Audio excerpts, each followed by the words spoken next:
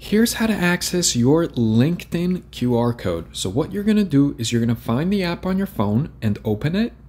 Now towards the top, you should see the search bar. It will be to the right of your profile image. You will select it. And here on the top right, you should see something that resembles a QR code icon. You will simply select that. And what you see now is your QR code. So if anybody scans this, they will be able to connect with you right away. There's also an option here to share my code.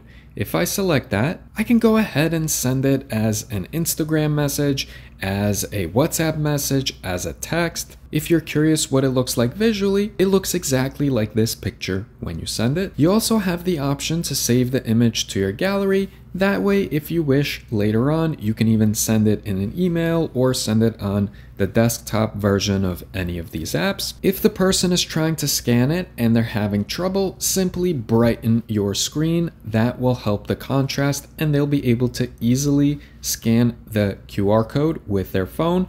If you're curious on how you can scan someone else's QR code, is when they open up this screen, you're going to select scan on the top right. Yoshi, where's your QR code, baby girl?